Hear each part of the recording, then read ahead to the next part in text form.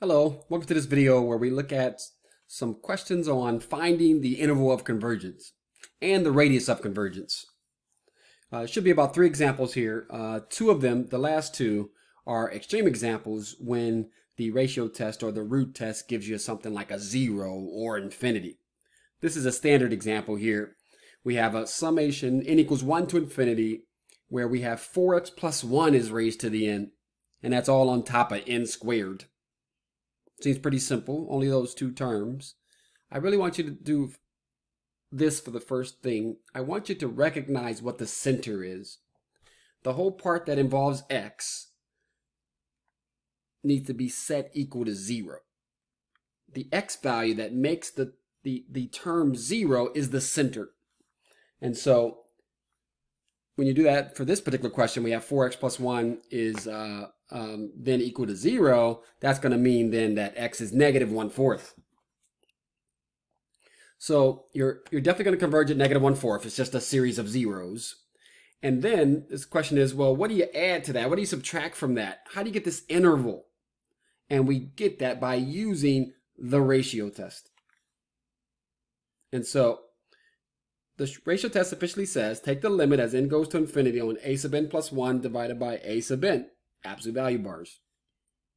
The shortcut to that is to basically replace the n's with n plus 1's in their own fractions each term with in the place where they're at. So numerator, denominator. And then in the gaps, put the original terms that match up to that. That takes care of the whole dividing and rejuggling and everything algebraically. And now we can look at these individually. Break up the exponent, the n plus 1 exponent, and then that will allow us a chance to be able to cancel. The 4x plus 1 to the n can now cancel now that we've broken it up. When it comes to the n squared on top of n plus 1 quantity square, that's just going to go to 1. So you have the absolute value of 4x plus 1. And we need for that to be less than 1 for convergence. Now, we have to solve this inequality, and it's an absolute value inequality. Okay. You can't just look at this and say, oh, yeah, that's for sure, it has to be this. So we're able to get the fact that a is negative 1/4. And now we're going to solve this by factoring out the 4, dividing by it, and then we'll have the absolute value of x plus 1/4 less than 1/4. Basically what this means to you is that you go from negative 1/4, you get to add and subtract 1/4. Let's look at a number line. Negative 1/4 is your center, and then we add 1/4 to get to 0. We take away 1/4 to get to negative 1/2. Okay. Your radius of convergence is 1/4. Okay. All right, great. So the interval of convergence are all numbers between negative 1/2 and 0, but we're not done yet. We got to check the endpoints. Perhaps we can include 0. Perhaps we can include negative 1/2. Let's check negative 1/2. It's kind of small down here. Sorry if you can't see it in the corner. We're going to let x equal negative 1/2. Go into the series, replace x with negative 1/2. Okay. Multiply that by 4, you get negative 2.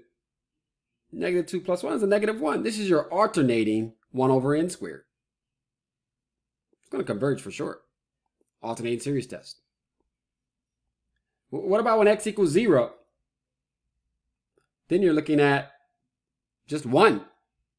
It's raised to integer value, so it's always going to be a 1.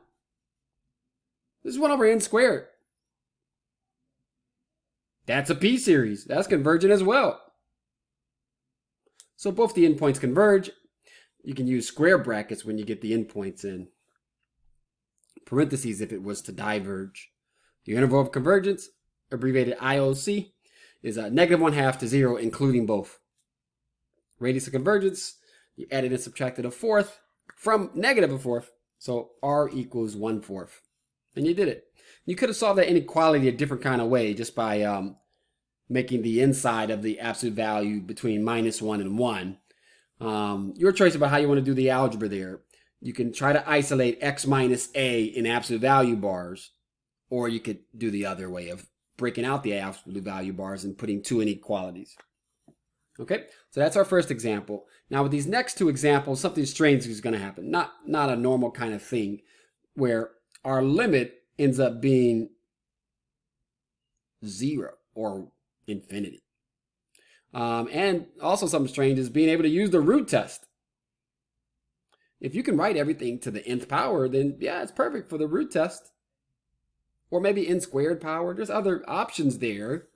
And in this particular example, yeah, everything is to the n. It's straightforward. Let's put it all together and raise it to the n as a unit. 3 times the quantity of x minus 5 over n raised to the n.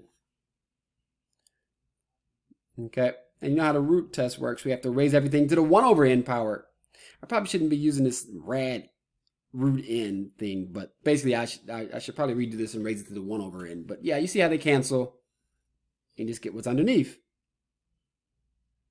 There's no a sub n plus 1 to worry about, no long drawn out process. And n is going to infinity. X is any individual number that you can plug in, okay? But it doesn't really matter what x is because the numerator will be constant. And it's the denominator who's blowing up to infinity. As n goes to infinity, constant divided by something that's blowing up is going to be 0. What does this mean for you? I don't care what x is. I will always be less than 1. No value of x will make this limit bigger than 1. There is no value of x that will make this diverge. Every value of x will make it converge. We get convergence no matter what x is. That means we have the entire real line, minus infinity to infinity, as the interval of convergence. I guess officially the center's at 0, so we can add infinity and take away infinity if you want to label it. The root, this particular example gives us that the radius of convergence is equal to infinity. Okay, so if you're ever doing the ratio test or the root test, this isn't always going to happen, but if it ever happens, just know the conclusion.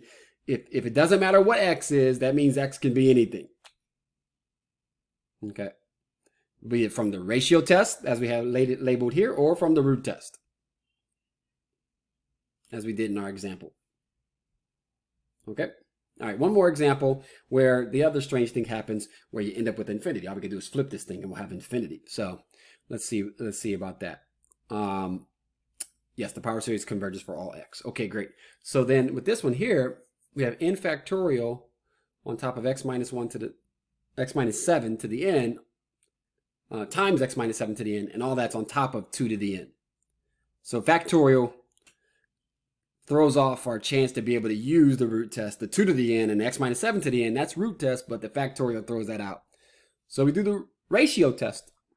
N plus 1 factorial in the numerator of its own fraction, 2 to the n plus 1 in the denominator of its own fraction, x minus 7 to the n plus 1 in the numerator of its own fraction. Okay, then you take the original terms that match up and you put them in their respective places. You break apart exponents, the n plus 1 exponents get broken apart, and then you break apart factorials so that you can get cancellation. Start with the bigger factorial and take off enough until you could cancel with the smaller factorial. Okay, so we do n plus 1 times n factorial.